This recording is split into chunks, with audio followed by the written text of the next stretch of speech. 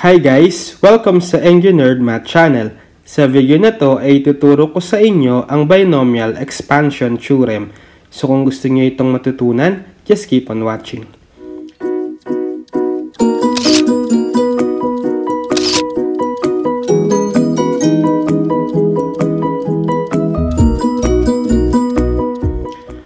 Okay, so far, na-encounter na natin yung square of a binomial which has an exponent of 2, as well as cube of a binomial which has an exponent of 3. Pero paano kapag greater than 3 na yung exponent ng binomial, like 4, 5, 6, and so on? So kapag ganun, gagamit na tayo ng Binomial Expansion Theorem. Kasi kung i-expand pa natin yun ng mano-mano ay napaka-matrabaho nun. So, kaya meron tayong tinatawag na Binomial Expansion Theorem na pwede natin gamitin sa pag-expand ng binomial with power higher than 3. Okay? So, ito yung formula. Given a plus b quantity raised to n, where n is the power of the binomial, it is equal to n choose 0, a raised to n, b raised to 0, plus n choose 1, a raised to n minus 1, b raised to 1, plus ... plus until the last term, which is n choose n, a raised to 0, b raised to n, where nck or n choose k is equal to n factorial over k factorial times quantity n minus k factorial. So mamaya gagamitin natin tong formula na to kapag nag-solve tayo ng example, o explain ko mamaya, okay? And then ito yung mga important properties nung Binomial Expansion Theorem. The number of terms in each expansion is n plus 1. The first and last terms are a raised to n and b raised to n. The sum of the exponents in every term is n. The exponent of a decreases by 1 term by term from n to 0. The exponent of b increases by 1 term by term from 0 to n. And the coefficients of the terms equidistant from n's are equal. So mamaya explain ko habang nag-expand tayo ng given natin. Okay? And then meron din tayong general term of the expansion. So ginagamit to kapag naghahanap tayo ng specific term lang doon within sa expansion, hindi lahat ng term. So ito yung formula. Term with b raised to r is b raised to r term is equal to n choose r, a raised to n minus r, b raised to r, and the r term is equal to n choose r minus 1, a raised to n minus quantity r minus 1, b raised to r minus 1. So mamaya gagamitin din natin to, explain ko ng mas malinaw kapag nag-solve tayo ng example using this formula. Okay? Now, let's try to expand the first example. Quantity x plus 2 raised to 5. Okay, so ang first step kapag mag-expand tayo, identify natin yung first saka second term. Diba yung first term natin ay, let's say, first term, diba dun sa formula siya yung a, equal siya sa x. Ito yan, diba? Then yung second term, diba dun sa formula siya yung b. So, equal siya sa 2. Okay, ang first step, lista natin yung lahat ng first term. So, 6 terms. 6 na beses natin ililista yung first term. Kasi sabi dun sa property 1, dahil n natin ay 5, diba 5, ang number of terms natin ay magiging n plus 1. So, mag-expect tayo ng 6 terms sa expansion. So, let's list down 6 x's first. So, x, and then lagi tayo maglalagay ng plus kasi i-add natin yung expansion lahat, diba? So, x plus x plus x plus x plus x plus x. So, 6. So, itong mga nilista ko, lalagyan natin ng exponent. Doon muna tayo sa first term. Ang lalagay natin ng exponent ay magsisimula ka doon sa 5, which is yung given n mo. Pababa hanggang 0. So, let's start with 5, 4, 3, 2, 1, 0. Okay? And the next step, i-multiply natin lahat ng x na to sa second term na 2. So, let's write down 2. So, 2, 2, 2, 2, 2, 2. And this time, lalagyan din natin ng exponent. Magsisimula naman tayo sa 0 to n. So, meaning 0 to 5 kasi n natin ay 5. So, lagyan natin ng exponent na 0, 1, 2, 3, 4, 5. Okay, so, next, ang ilalagay naman natin ay yung numerical coefficients. So, maglalagay tayo ng numerical coefficients dito sa bawat term. Gagamitin natin ngayon yung formula na binigay sa taas. Itong n choose 0, n choose 1 hanggang n choose n. Okay, so ang ibig sabihin ng NCK pala daw, ang ibig sabihin niya kapag kinompute ay n factorial over k factorial quantity n minus k factorial. So, mamaya explain natin. Pero this time, lagyan muna natin ng mga numerical coefficients. Dun sa first term, ang ilalagay daw natin ay NC0, tapos NC1. So, padagdag ng padagdag tong number dito sa kanan hanggang mapunta ka sa N. So, NC2, NC3, NC4, NC5. Okay. So, itong N naman natin, di ba siya ay equal lagi sa 5? Kasi yun yung given. So, lagi lang 5 tong N. So, constant siya kapag dun sa numerical coefficient na. Okay. Now, evaluate natin isa-isa. So, dito sa unang term, NC0. So, kapag in-evaluate natin to, di ba ang N natin ang 5 at ang K natin ay 0. So, try natin i-substitute. So, 5 factorial over 0 factorial times 5 minus 0 factorial. Okay? Ang ibig sabihin ng factorial, let's say, for example, 5 factorial. I-multiply mo lang yung number, starting dun sa number na yon, pababa hanggang 1. So, 5 factorial is equal to 5 times 4 times 3 times 2 times 1. Okay? So, kung evaluate natin, so, 5 times 4 times 3 times 2 times 1. Over. Yung 0 factorial, special case siya ng factorial. Kapag yung 0 factorial, in-evaluate natin, lagi siya lang equal sa 1. Okay? And then yung 5 minus 0 is 5. So, 5 factorial din. So, 5 times 4 times 3 times 2 times 1. So, pag sinimplify natin, diba cancel lang lahat? So, therefore, 1. So, therefore, ang numerical coefficient pala natin sa naunang term ay 1 lang. Kasi 1 lang equivalent nung 5C0. Ngayon, mayroon pattern kapag nag-expand tayo. Itong property 5, the coefficients of the terms equidistant from ends are equal. So, ito raw na coefficient natin ng 1, dapat pareho din doon sa dulo. Kasi equidistant dapat, diba? So, therefore, itong NC5 or 5C5, equal lang din yan sa 1. So, kahit itry natin evaluate or hanapin using this formula, mag-i-equal din yan sa 1 using this formula, right?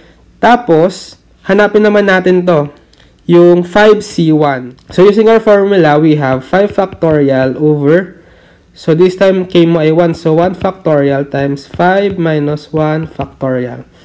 So, it is equal to 5 times 4 times 3 times 2 times 1 over 1 factorial is 1, and then 5 minus 1 is 4, so 4 factorial, so start ka sa 4. 4 times 3 times 2 times 1. Okay? Then, cancel to, matitira ay 5.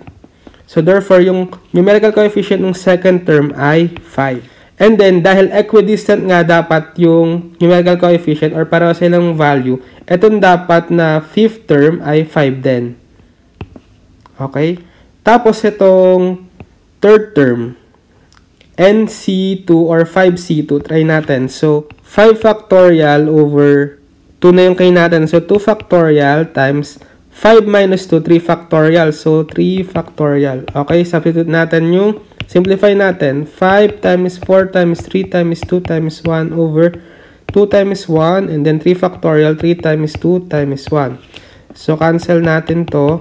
Matitira ay 5 times 4 over 2 or 10. Okay, so therefore, itong third term ay may numerical coefficient na 10. And then, automatic, itong pang-apat na term, dahil equidistant sila, dapat 10 din yung numerical coefficient. So, meron symmetry, right? So, yun. Alam na natin yung expansion. Simplify na lang natin. And then, napansin mo, yung exponent ng first term, tsaka nung second term na x tsaka 2, diba? 5 tsaka 0, 4 tsaka 1, 3 tsaka 2, 2 tsaka 3, 1 tsaka 4, and then 0 tsaka 5. Kapag in-add mo yon, saan lagi equal? Like dito, 5 plus 0, di ba? 5, 4 plus 1, 5, 3 plus 2, 5, 2 plus 3, 5, so and so on. Equal siya doon sa n na 5. Kasi yun yung property natin dito eh. Property 3. Okay? Itong property 4, yung in-apply natin sa una, yung mga exponent na nag-i-increase saka nag-decrease. Itong 5 na apply na natin. And then itong 2, a raised to n and b raised to n. So, tama ba? So, tama kasi magiging matitira mo lang x raised to 5 dito, diba? Kasi 2 raised to 0, 1 na lang. The numerical coefficient mo naman ay 1. So, x raised to 5. And then, yung last term mo, itong x raised to 0, 1 lang din. So, matitira mo lang ay then, itong 2 raised to 5. So, tama, yung last term ay a raised to n tsaka b raised to n. Okay? So, pag sinimplify natin to further, ano na yan? Itong 1 times x raised to the 5th, 2 raised to 0, x to the 5th na lang, diba? So, x to the 5th plus itong second term, 5 times x to the 4th times 2 is 10, right? X to the 4th plus 10 times x cubed times 2 raised to the second power, 40, right? So, 40x cubed plus itong 10 times x squared times 2 raised to the third. Ilan yon? 10 times 8, so plus 80x squared plus itong fifth term, 5 times 2 raised to the fourth. So 16 times 5 is 80. So plus 80x.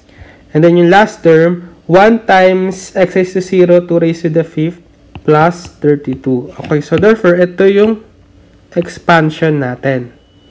Okay, now dun sa mga numerical coefficients natin, merong other way para mahanap yun. Yung using Pascal's triangle. Mag-start ka lang sa triangle na may value na 1, 1, 1. Okay?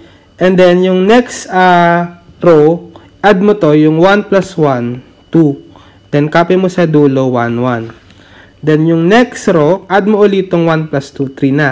Then, 2 plus 1, 3 ulit. And then, 1, 1 ulit sa dulo. Then, add mo ulit itong 1 plus 3, 4 na. 3 plus 3, 6. 3 plus 1, 4. Then, 1 ulit sa dulo. So, laging 1 yung dulo. Then, 1 plus 4, 5. 4 plus 6, 10. 6 plus 4, 10. 4 plus 1, 5 ulit. And then, 1, 1 sa dulo. So, napansin nyo, ito yung, diba, nakuha natin yung numerical coefficients. 1, 5, 10, 10, 5, 1. So, therefore, this corresponds to Pascal triangle na may n mo ay 5. Okay? So, pag in-extend mo lang to, yung mga next row, add mo lang din bawat succeeding terms. Okay? Pwede nyo gamitin yun, kaso napakahaba. So, I suggest, gamitin nyo na lang yung n choose k na formula. Okay? Now, let's solve another problem. Expand x minus 2y quantity raised to the 4th power. So, medyo mababa, 4 lang. Mas less yung work natin. So, apply natin yung binomial expansion theorem. So, ang first term natin ay yung a ay x. Then, yung b natin, this time ay negative 2y. So, wag yung kakalimutan yung sign na. Okay, ang first step, x raised to 4y kasi n natin ay 4 plus x raised to 3 pababa ng pababa plus x raised to 2 plus x raised to 1 plus x raised to 0 hanggang 0. So, therefore, meron tayong 5 terms kasi n natin ay 4. 4 plus 1 is 5. Then, next, yung sa second term, meron tayong negative 2y, diba? So, negative 2y. Then, magsisimula tayo sa exponent na 0. Then, negative 2y 1, negative 2y 2, negative 2y 3, negative 2y 4. Okay? And then yung numerical coefficient. So, pwede natin gamitin yung Pascal's triangle. Ito yun, di ba? Kapag n mo naman ay 4, ito yung gagamitin natin. So, multiply natin yung mga terms na yun sa 1, 4, 6, 4, 1. Okay? Sa first term, may nakamultiply na 1. Sa second term, may nakamultiply na 4.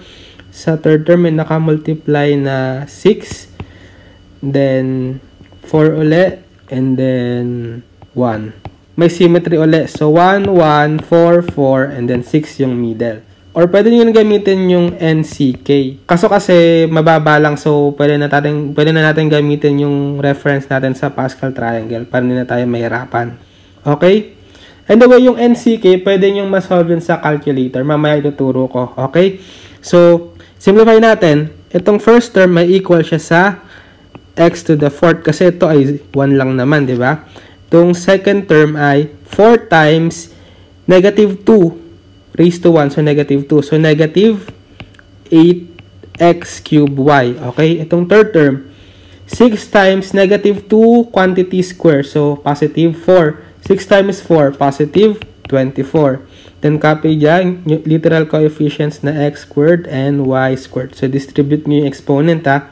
Yung fourth term, 4 times negative 2 raised to 3. Distribute yung 3. Negative 2 raised to 3 is negative 8, right? So, times 4. Negative 24. X, y cube. Okay?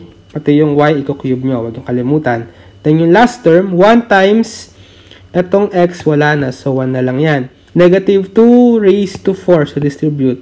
Positive 16. So, plus 16. Then, y to the 4th. So, therefore, this is the expansion. Okay?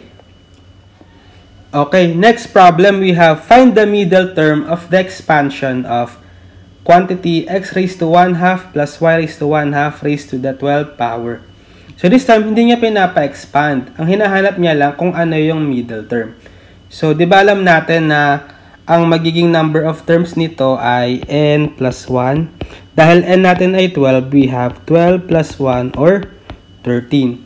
So, ano yung middle term kapag mayroon kang 13 terms? Diba yung pang 7? So, therefore, hanapin natin kung ano yung 7th term. So, 7th term. Ngayon, meron tayong formula yung kanina, yung sabi ko. Ito yung gagamitin natin. R term is equal to NC R minus 1 A raised to N minus quantity R minus 1 B raised to R minus 1. This time, yung R natin, dahil middle term daw natin, di ba? Nakuha nating R ay 7. So, yung 7th term, yun yung pa-plug in natin dito na R7. And then, yung N natin ay 12 kasi N yung, kasi naka-raise sa 12 yung binomial, di ba? So, try natin apply, okay? So, we have the formula, R term is equal to NCR minus 1 A raised to N minus quantity R minus 1 B raised to R minus 1. Yung R natin ay ang 7th term. So, R equals 7. Then, N is equal to, dahil 12 yung power ng binomial, N natin ay 12. Ano pang kulang? So, itong A tsaka B, ang first term natin ay, or yung A ay x raised to 1/2. Okay?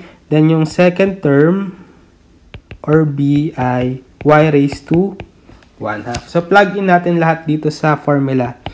So, n natin ay 12c, r is 7 minus 1, a natin, x raised to 1/2. Okay, then naka-raise siya sa n, 12 minus quantity, r is 7 minus 1. Then, yung b is y raised to 1/2, quantity, raised naman sa r, which is 7 minus 1. So, wag nyo kakalimutan yung parenthesis, meaning apply nyo pa yung law of exponent kapag may exponent pa yung base natin, i-multiply nyo pa dun sa exponent na yun. Itong parehong to. Simplify muna natin. So, we have 12c, this time, 7 minus 1, 6. So, ito yung calculate natin mamaya, okay? Then, sa x natin, we have 1/2. Diba ito times natin to? Yung 1/2 dito sa quantity na to. So, magiging 1/2 times 12 minus 7 minus 1 is 6. So, 12 minus 6 is 6. Okay? Then, y raised to 1/2 times 7 minus 1 is 6 pa rin. Okay? So, we have 12c, 6. X raised to 1/2 times 6 is 3. Y raised to 1/2 times 6 is 3 ulit. So, ang problema na lang natin ay itong 12c, 6. Actually, pwede nating manu-manuhin. So, try natin. 12c6 is equal to 12 factorial over 6 factorial times quantity 12 minus 6 factorial, right? So, 12 factorial over 6 factorial times 6 factorial. So, pwede natin i-calculate na lang yan. So, diba ang expression natin ay 12 factorial. So, 12, input nyo yung 12, then ito yung gagamitin natin, yung shift na to. Shift x raised to negative 1. So, shift this function. So, magkakaroon ka ng factorial over. So, 6. And then yun ulit. Shift x factorial times shift, 6 muna. 6 6 shift this function. So 12 factorial over 6 factorial times 6 factorial and then equal, so 924. Or kung direkta na yung sa calculator, itong function na to, yung NCR, so apply nyo lang yung shift divide, yan, di ba? Then dun sa kaliwa niya, susulat nyo yung N na 12. So 12. And then dun sa kanan niya, 6. So, dapat paraw ng sagot na 924. Okay, so tama. So, therefore, 12C6 is equal to 924 using calculator. So, therefore, ang middle term natin ay 924 x raised to the third power times y raised to the third power. Okay? Okay, for the fourth example, we have find the constant term in the expansion x raised to 2 plus 1 over x raised to 2 quantity raised to 12. So, this time, ang pinapahanap, kapag in-expand daw natin tong binomial na to, raised to the 12 power, ano yung magiging constant term? Pag sinabing constant term, di ba wala siyang variable? So, paano natin gagawin yun? So, gamitin muna natin uli yung formula na r term is equal to ncr minus 1. Then, a raised to n minus quantity r minus 1, b raised to r minus 1. Substitute natin yung bawat given dun sa binomial. Then, tsaka natin i-analyze. Okay? So, ang first term natin ay x raised to the second power. Then, yung second term natin ay 1 over x squared, right? Or, pwede siyang maging x raised to negative 2, right? Applying law of exponent. And then, n natin ay 12. And then, yung r, yung hahanapin natin. Okay? Kasi hindi natin alam kung anong term doon sa binomial yung merong constant or yung makakancel out yung x. Okay? So, tayo natin i-substitute. So, n is 12.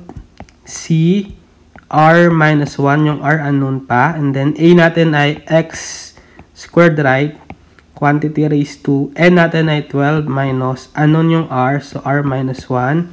Then, yung b ay x raised to negative 2, then raised to r minus 1. Simplify natin. So, 12c r minus 1, and then ito mamumultiply dito sa magiging x raised to 2 times 12 minus r minus 1, x raised to, ito rin, negative 2 times quantity r minus 1. Okay, so, napansin nyo, itong x, same base sila, di ba? So, pwede natin i-apply yung law of exponent. So, 12cr minus 1, x raised to, dahil naka-time sila, add natin tong exponent na to. Kasi same base naman sila, so pwede yon. So, 2 times quantity 12 minus quantity r minus 1, close parenthesis, plus, or negative na, diba? Kasi negative 2, minus 2 quantity r minus 1. Okay? So, therefore, dito sa expression na to, para mawala yung variable na x, ano dapat ang exponent niya? Diba dapat 0? Kasi x raised to 0 is equal to 1. So, pag nag-0 tong expression na to, or naka-raise na 0 tong x na to, mawawala yung variable. Ibig sabihin, makukompute natin yung constant term doon sa expansion, which is, ito lang, yung 12cr minus 1. So, gets? So, therefore, equate dapat natin to sa 0. Itong exponent ng x. Para maging 1 yung expression na tong x raised to this exponent. Okay? So, gawin natin yan. So, 2 times 12 minus r minus 1 minus 2r minus 1 is equal to 0. Then, one equation, one unknown lang naman, diba, yung r. So, pag nasolve natin yung r dito, yun na yung r term natin. Okay? So, distribute natin yung 2. So, 24. Ito rin. So, negative 2r minus 1. And then, ito distribute na natin. So, negative 2r plus 2 is equal to 0. Okay? So, 24. Ito distribute ulit natin negative 2. Negative 2r plus 2 minus 2r plus 2. Okay? So, itong negative 2r minus 2r is negative 4r. And 24 plus 2 plus 2 is positive 28 equals 0. So, transpose natin to sa kabila. So, magiging 28 is equal to 4r. Divide both sides by 4 para ma-cancel. So, r is equal to 7. So, therefore, r pala natin ay 7 para magkaroon tayo ng constant. So, substitute na natin. Diba ito yun? Ito lang matitira kapag r daw natin ay 7. Kasi ito yung kinompute natin, diba? Dapat magsi-0 to. So, parang ganun na lang yan. 12c r minus 1 x raised to 0 na to. So, yung r natin ay 7. Okay? So, 12c 6 1 na to. Okay? So, ito magiging value nung constant term doon sa expansion. 12c6. So, using calculator, it is equal to 924. Okay? So, that is the topic, binomial expansion theorem. So, sana ay may natutunan kayo sa video na to at maraming salamat sa panonood.